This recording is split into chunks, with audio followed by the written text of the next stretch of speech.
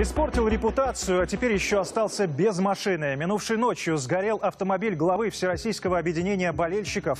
Между тем, дело Александра Шпрыгина обрастает новыми подробностями. Он, напомню, был задержан накануне прямо во время конференции Российского футбольного союза. Есть подозрение, что Шпрыгин организовывал стычки фанатов, а затем разруливал ситуацию, чтобы показать, только он один может справиться с неуправляемыми хулиганами. Мало того, он якобы присваивал часть денег, выделенных РФС, для организации поддержки российской сборной. Но все это в Москве, в Марселе, в Лилле, а вот в деревне Липецы Псковской области Шпрыгин известен совсем другим. Как выяснил Лайв, там он настоящий помещик, наподобие гоголевских персонажей, то ли Манилов, то ли Чичиков. Вот его усадьба. Это настоящее родовое поместье. В 70-х годах сюда приехал его дед по фамилии Долинский. Многие старожилы его помнят. Дедушку я знал. Дедушка приехал, выбирал место, и что туда он ходил по деревне. Вот с людьми говорил.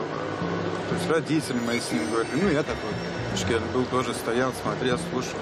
Он говорит, воевал, лечился здесь в деревне в войну. После ранения. Понравились это места, понравились. И он решил тут купить домик. Это, кстати, Валерий Михайлов. В Липецах у него и небольшой участок с огородом, и старенькая мама. Ее зовут Мария Васильевна. Она, как и другие жители Липец, Шпрыгина знает лично. Тот нередко наведывался в родовое гнездо. Когда он был еще маленьким, тут был большой и процветающий совхоз. Потом в 90-х, конечно, все развалилось, пришло в запустение. И вот Шпрыгин, уже взрослый, с деньгами и амбициями, пообещал поставить деревню на ноги. Сюда приезжал и говорил, я вот маленький был, как тут комбайны ходили, трактора работали, и я все это подыму, все у меня будет. Я вот скуплю население телят, я вот выращивать буду их, и мясо вот сколько будет у нас. Как только появился, Шпрыгин пообещал отстроить заново полуразвалившуюся церквушку, возвести ферму, наладить мясное, молочное хозяйство, как было при совхозе. Люди охотно поверили, думали, что появится какая-никакая работа. Ну а для большого хозяйства нужна земля. Вот Шпрыгин и начал скупать участки. Чаще всего за бесценок. Свои паи ему отдали 14 участников местного кооператива. И не только в Липецах. За 100 гектаров он заплатил всего 100 тысяч рублей. Затем в руках Шпрыгина оказались и лесные угодья, и берег местного озера. Там глава Всероссийского объединения болельщиков построил себе баньку. Но как только земля была скуплена, о своих обещаниях Шпрыгин почему-то забыл. Церковь так и не построил, про ферму ни слова, скупленные поля просто поросли бурьяном и кустами. Мать Шпрыгина, Татьяна, на которую записаны вот все эти земли, за свежими овощами ходит к местным жителям. И вы представьте, она живет, и у них даже грядки нет, морковушина не посажена, ничего. Ничего. Она тогда и просит в деревню звонит, дайте вот яичко, где она растворила, нету яичка, нет, дайте, пожалуйста, вот к Лиде Федотовне приходит, дайте, пожалуйста, лучку, дайте, пожалуйста, морковочки. Ну, как вы уже поняли, Марья Васильевна не слишком хорошо относится к семейству Шпрыгиных. И тому есть причина. 100 гектаров им оказалось мало, и они решили покуситься еще на 15 соток, которые решили отнять у сына старушки. Он арендовал землю. Оказалось, что документы сын оформил неправильно, и мать Шпрыгина, Татьяна, выяснив это, подала заявление в прокуратуру. Прокурор вызвал главу администрации района и говорит: ты только назначен, тебе работать. Вы должны суд проиграть. И все. В итоге Валерий Михайлов лишился участка, который частенько бывал его единственным средством к существованию. Говорит, в 90-е, когда не платили зарплаты, только со своего огорода и питался. В деревне не одна такая история, и вот Вика Лукашова сейчас все нам расскажет, она там работает. Вика, это те самые бани?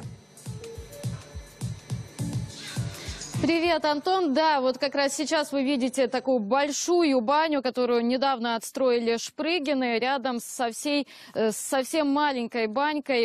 Это вот строение Лидии Федотовны, которая сейчас к нам вышла. Мы с ней пообщаемся. Лидия Федотовна, расскажите, пожалуйста, вот буквально год назад, я так понимаю, ваши соседи Шпрыгины построили здесь баню, и это не просто неудобно, да? Я так понимаю, это еще и противоречит каким-то меркам пожарной безопасности, потому что нет даже и метра между ними. Скажите, вы обращались к ним, говорили, спрашивали, зачем же они так сделали, зачем построили? Да, говорила. И что они отвечают? Они отвечали, так надо. То есть, скажем так, каких-то объяснений они даже не считают нужным? Не считают нужным, не считают. Сказали бы, разобрали мою баню, если бы я только не приехала нынче. То есть они даже, скажем так, да, и уже немножко покусились и на вашу землю, да? Вот здесь, вы говорили, у вас здесь деревья росли, они выковырчили их, да? Деревья росли вот такие как и там, шатовшие были больше. Деревья. Они все вырубили, все сделали по-своему и все построили без моего согласия, без моего слова. То есть просто на вашем участке похозяйничали? Да. Но участок это, не знаю, мой нет. Нет. Вот мой участок там. Лидия Федотовна, а скажите, пожалуйста, вот у вас большой участок, 30 соток, выход к озеру, в отличие от Шпрыгиных, да, у них нет. Вы говорили, что уже Татьяна Шпрыгина, вот мать Александра, уже даже вам намекала, что хочет вашу землю. Очень даже намекала. Очень даже намекала. А как? Что она говорила? Ну, что мне повторять это все? Ну, вот интересно просто. Она сказала, что вы не вступили, Вы не вступили в права наследства, да, я так понимаю? Да. И то есть этим... Подавайте в суд. А она уже как-то пыталась, вот вы говорили, она привозила людей даже, которые какие-то замеры делали, да, или нет? Да, делали замеры, но делали, по-моему, Михайлова. Но дело в том, что у нас троих. 3 участка на них. Какой начнем? Они спросили у нее, какой, по номерам. Значит, у нее еще было 2. Вот 3 участка. Я спросила у этого мужчины, что она хочет. Она хочет взять и продать. То есть забрать чужие участки и продать? Да, и продать. Я говорю, что она хочет, зачем ей столько? Я у мужчины, который, она ушла, а он остался. Переодевался там или что, я подошла к нему. Я говорю, скажите, пожалуйста, что она хочет, зачем ей столько? Я удивилась, зачем ей столько?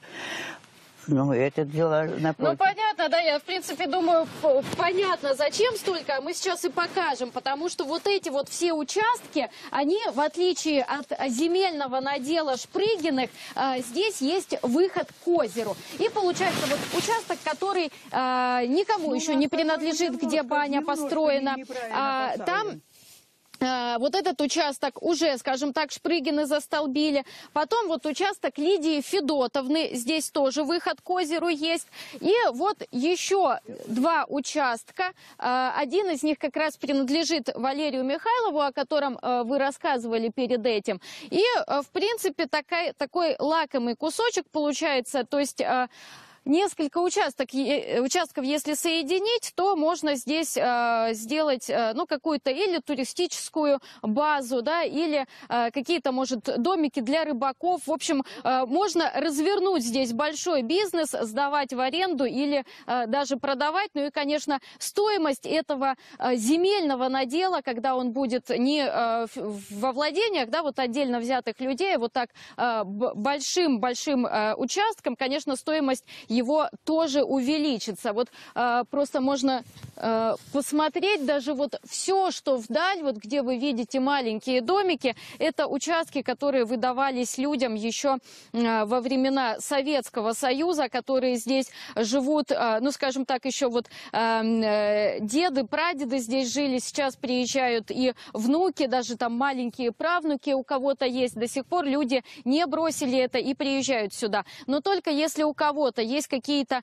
проблемы с документами, так как выделялось это еще, да, в другой стране, и потом многие не переоформляли, либо забывали, либо вот, просто не было времени. Вот у Лидии Федотовны, например, она не успела вступить в права наследства, сейчас будет этим заниматься. И только если у людей есть какие-то проблемы с документацией, тут же объявлялась, скажем так, семья Шпрыгиных и либо писали заявление в прокуратуру, да, либо там к местным властям обращались. Ну, в общем, во всяком случае показывали любую свою заинтересованность, что вот эти вот земельные наделы им тоже нужны. Антон. Спасибо, Вика, тебе за подробный рассказ. Это была Вика Лукашова. Она работает в самом сердце поместья Шпрыгиных. Ну и теперь главный вопрос, все-таки обозначим. Зачем же Шпрыгины действительно скупают участки в Липецах? А главное, почему после покупки эти самые участки пустуют?